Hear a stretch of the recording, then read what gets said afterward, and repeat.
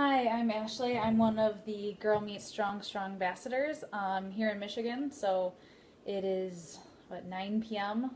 My time. So some of you guys are probably just sitting down to dinner. I'm actually surprised that I'm up right now. Really tired. I usually get up pretty early, even though it's summer. So a little bit about myself. I'm 32 years old. I am the mother of a 5-year-old. I got married almost exactly a year ago. And I am expecting my second child in, I don't know, 2 months or so. So, looking a little big these days.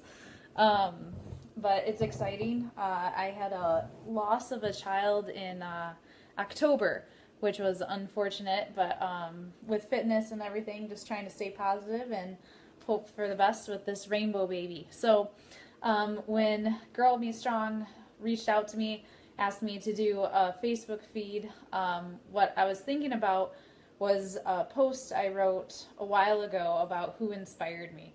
And it actually got picked up by the CrossFit Games website, which is pretty awesome. But who really inspires me at the gym are not the top athletes, not usually the ones that train 5-6 hours a day, stuff that is not really reasonable.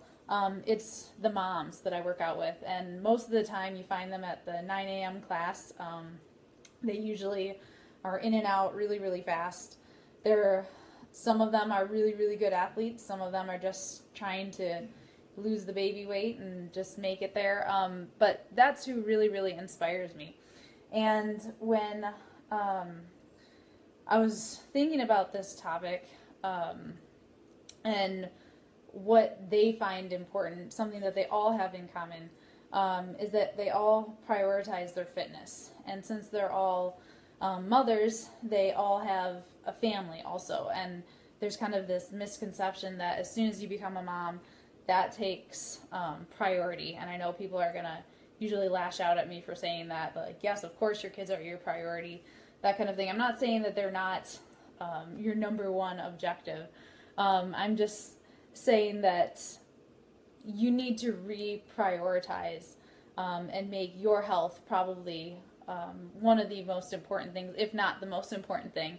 And there's a couple of reasons why. So the reason why I picked this topic, mainly I hear my friends, I'm a teacher, so I'm off right now, so hence the tan and the, lack of nice attire. But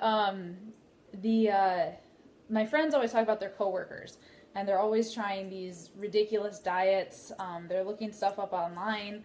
They drop their kids off at work or at school or wherever, super busy, run and get McDonald's, run to work, and then search the internet for some type of diet or quick fix or something like that. And actually, sidetrack. When I was looking at my pregnancy app this morning, it was talking about diet fads that you shouldn't try, and one of them was the 5-bite diet, which I'd never ever heard of. But apparently you skip breakfast, and then you can eat whatever you want the rest of the day, but you're only allowed to have 5 bites of lunch and then 5 bites of dinner. And I was like, this is absolutely asinine. It's not sustainable. It's not going to help any long-term goals. And honestly, it's not going to make you healthier.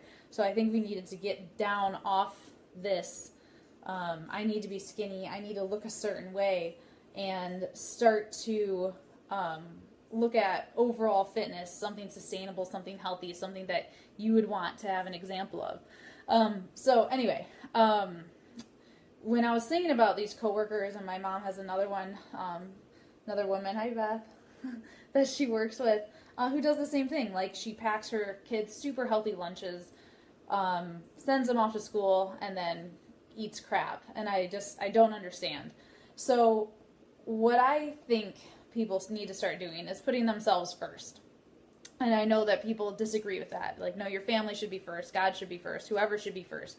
I disagree. I think that you should be first. And there's 3 main reasons I think you should be first. First, if you make yourself a priority, we seem to always have time for our priorities. So if your health, your fitness, your goals are your priority, then you're actually going to meet them. So there's probably a TV show that you watch every single week, you don't miss it.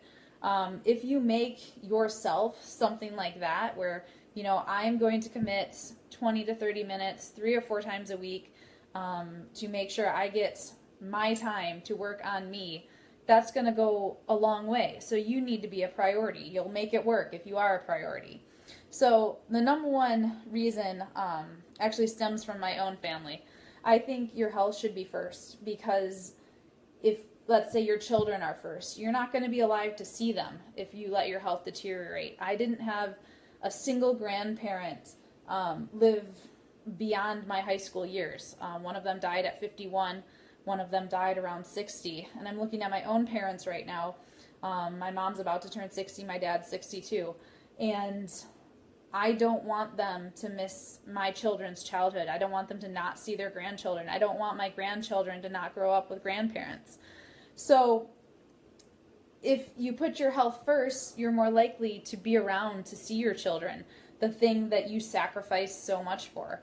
The other part of that is I watched my parents able to play with my daughter and play with their other grandchildren. They can get up and down off the floor. They're not just like a bystander in their lives. They're actually a part of their lives. So by putting yourself first, making sure you're healthy enough to not only live into your later years, but actually be around for the family that you sacrifice so much for. And the second reason I think you should is for your own mental health. I was a single parent for a while. I'm watching my brother now go through the same thing. And there's a lot to be said about working out, going for a walk, having 30 minutes of your own time, your yoga, or whatever you want to do to kind of reset mentally. And right now, since I'm a stay-at-home mom in the summer, I especially need that time. I don't know how all of you moms do it. It literally drives me nuts to be at home with a child all day where I'm just like, I need time for myself. And just even 30 minutes, just to sweat it out, work out, focus on me. I feel reset. I feel energized. I'm mentally more patient. I think it's just a really, really good thing. And then the last thing is mainly because I think you need to be a good example for your children. Since I'm pregnant, and I've lost a child, one of the main things I want with this one is I want it to be healthy. And I don't know how you expect something to be healthy if you're not going to spend the time on that yourself. So it's kind of one of those do as I say and not as I do things, and I don't agree with that. You should be the example for your kids. So let them see you goal set. Let them see you strive to achieve more. One of the biggest issues I have right now through pregnancy is I don't have a quit button. I keep going, I push really, really hard, and I need to have a slow down. But I also know that my daughter sees me not quitting. I don't stop. I fail something, I keep going, I try again. And I think a lot of that can be played out when you work out in front of your children. And so how do you make that work? I said if you make yourself a priority, you got to find the time. So usually our priorities go family, work, fitness. I'd like you to reset that to yourself, your own health, then your family, and then your work. And I'm not saying don't, take a bullet for your child, but it reminds, my brother's a pilot, so great analogy is they always tell you to secure your face mask before helping others. And that, I think, is key for this in general. Unless you're mentally okay, you're physically okay, it's going to be really, really hard for you to be the best parent that you can be and the best person that you can be, even if you don't have kids. So how do you do that? Well, I think if you're in a relationship where you have a partner, oh, Annie's here. This is my rescue dog, Annie. She's a rat terrier, chihuahua, dachshund mix. Say hi, Annie. Hi. She's my fur baby. So when you put yourself first, with that, I'm saying 20, 30 minutes a couple times a week. Work it out with your partner. When I was a single parent, I was thinking I don't have that. My mom helps me out a ton. If you don't have a person like that, I know at least where I go, I do CrossFit. People bring their kids, and it's kind of like it takes a village type of thing. So crying baby, someone will probably hold it for you, or honestly, a kid can cry for 10 minutes while you finish your workout. I know that's mean, but they will live. And the other thing you can do, which I have to do a lot, is I have to engage Charlie, my daughter, into working out with me. So she can do burpees with me. I can do squats when the microwave's running. I can do push-ups on commercials when the TV's on. Like, figure it out. We go for a lot of walks. I go for a lot of bike rides. And I know that takes away from the my time, my alone time thing, but it's still that physical exercise. The other thing with that is when you start to work out more, so you're doing yoga or you're doing Zumba, whatever it is that makes you happy, you tend to eat better. And I want her to see that I can, Annie, that food doesn't come from a box all the time. It doesn't come from takeout. And so even in the kitchen, it takes a decent amount of patience. Excuse me. But I like to have her help me cook. There's things that she can do. She can put stuff in a bowl. We do stuff in like mini muffin pans or mini tins because she can help do that. And it takes time and it takes patience, but she's learning from that, and I'm setting that example.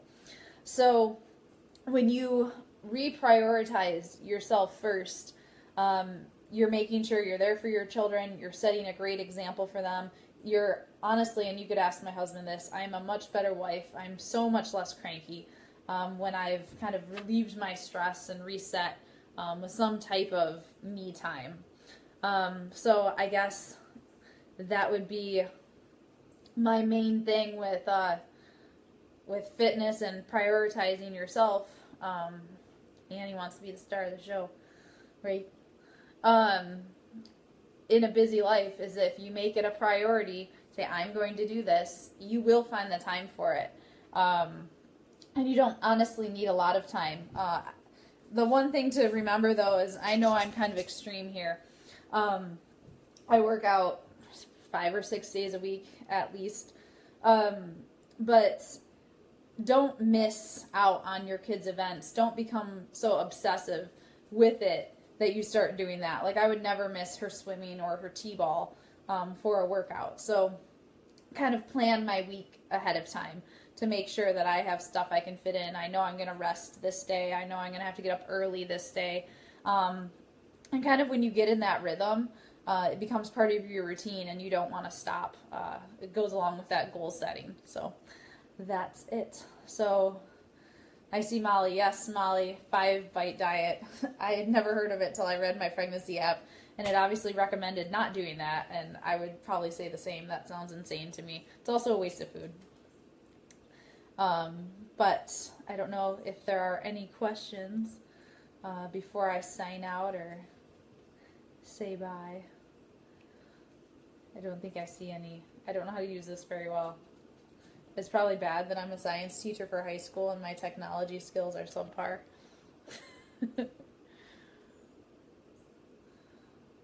Well, if there aren't any questions, you guys can feel free to follow me at MamasRx. And, oh yes, giveaways. Right now, Girl Meet Strong is doing a 21-day program starting in August. So if you don't know where to begin or how to begin, I know there's some great meal tips and meal planning things with that. It's an online community, so you'll be working with me and the other strong ambassadors if you need motivation, if you need help, if you need to scale a movement, because let's say you don't do push-ups yet, we're there to help you, kind of encourage you and keep you moving or get you started or whatever you need to be doing. As far as meal prep and meal planning, in the summer I don't do as much of it. In the school year, it's definitely what I live by. I do all of mine on Sundays, and actually I'm getting ready to head up north, so this is what my planner looks like right now. I'm prepping, I'm planning, so I write things down. So I usually make a list. I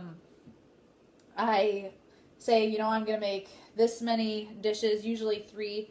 Matt and I, and then Charlie, we're the family right now, so I usually make 3 dishes for like lunches and dinners, prep them all on Sunday, get all my grocery shopping done, that way during the week I don't have to worry about it. Right now, my go-to snacks have been peanut butter and jelly and rice crackers, which I don't know if that's the best thing. But I always make sure I have that kind of stuff on hand, so I'm not like eating Charlie's goldfish or whatever the heck she happens to be eating. I found myself earlier finishing the crust off her sandwich every day, and I'm like, why? Why?